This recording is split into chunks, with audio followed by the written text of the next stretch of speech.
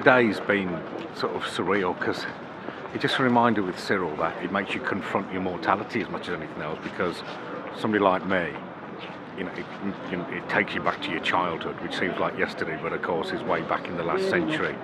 And then there's also felt like Cyrille was indestructible. It's just a reminder, that we are all mortal.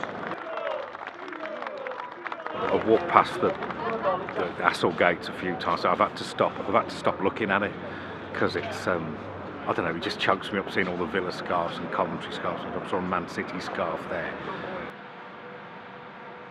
He was an ambassador on the football pitch, he was an ambassador off the football pitch. He was gently spoken. If you looked at the size of him, you wouldn't mess with him, but no, when you heard his voice, he was very, very welcoming towards you. I'd like to officially welcome you all to what we are calling today the celebration of the life of Cyrille Regis, MBE. Nice one, Cyrille! Nice one, son! Nice one, Cyrille! Let's have another one! And then a clap on the break! If anybody asks you where I'm going,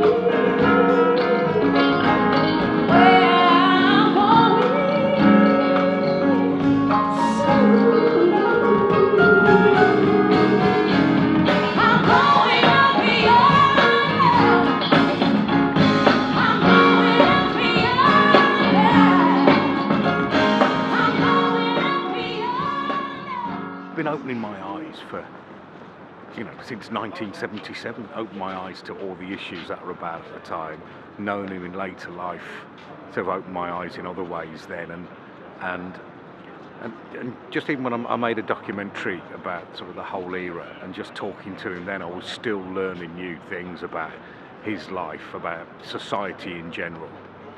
There's unfinished business. Cyrille's a very gentle man, but there was still some anger sort of burning inside him, things that haven't actually changed that much. Yet Cyrille never lost his cool.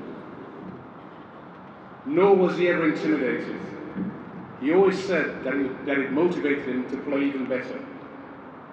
Now, how could anyone think they could possibly intimidate a big man? You couldn't intimidate Cyrille Regis.